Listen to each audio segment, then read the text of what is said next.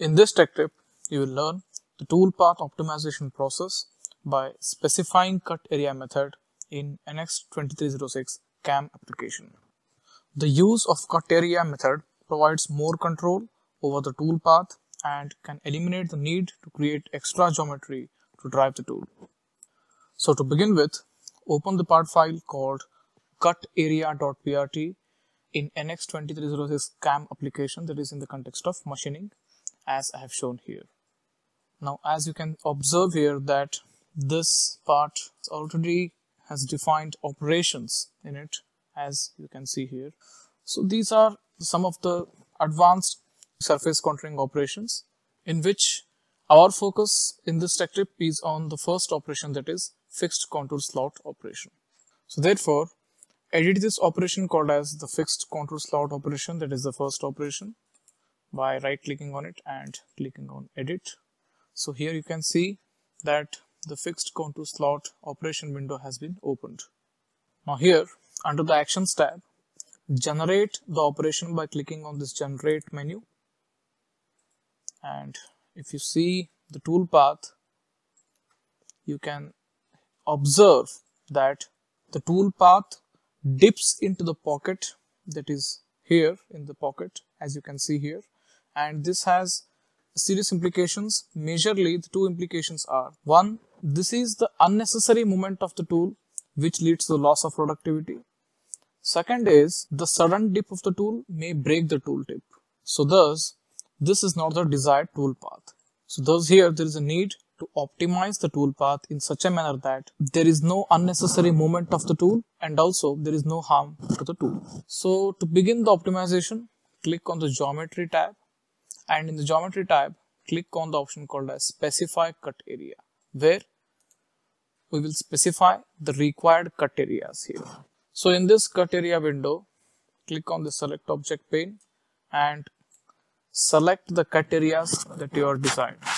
So I am selecting this contour, that is a slot, and this one slot. So after selecting the cut areas, click OK. Now you can verify here by clicking on this display icon of the specify cut area window, that when I click, it can display the specified cut areas. Now generate the operation again and observe the toolpath. So now here, no doubt the toolpath is not dipping into the pocket, but as you can see here, there is a retraction, and this retraction is unnecessary retraction, as if you observe this toolpath, the tool is retracting up, traversing in this fashion and again going to the second face of the cut area. So this retraction, again, it is unnecessary thing which again leads to loss of productivity. So therefore there is a need to eliminate this unnecessary retraction, and we need to still optimize the tool path in such a manner that after finishing the first phase of the cut area, it should directly smoothly go to the second phase of the cut area. So that should be the ideal tool path which we will try to get here. So expand this option or this pane here called as non-cutting moves, and here click on one more option called as transfer or rapid tab. And here, as you can see, we need to optimize the tool path here, which is in between the cut regions or in between the regions. So therefore expand the between regions option and again expand the traverse command, and here in the traverse type, select the traverse type as direct and again generate the operation.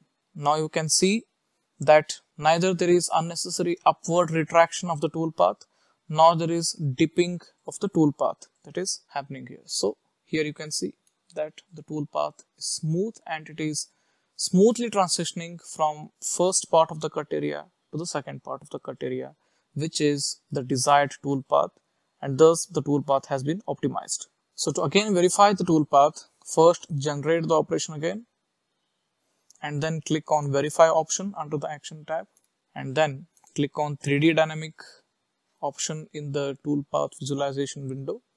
Then select the required animation speed. Here I am selecting 1 to get the detailed animation of the toolpath traversal. Then when I click the play option, Here it shows that no blank and the blank required for application 0. So therefore click OK and select the desired blank geometry that you want. Now here for the time being I'm selecting the bounding block and I'm okay with the coordinates system, but here you can choose the desired coordinates for the blank. After selecting the blank geometry options, click OK, and here you can see that the tool is traversing smoothly and it is now cutting the required area, that is the specified cut area, smoothly in a desired tool path. So this is all about the optimization of the tool path by using specifying cut area method. Thank you. And to explore more such fascinating concepts in NX, please log in to www.myigetit.com and explore the tremendous and fascinating knowledge.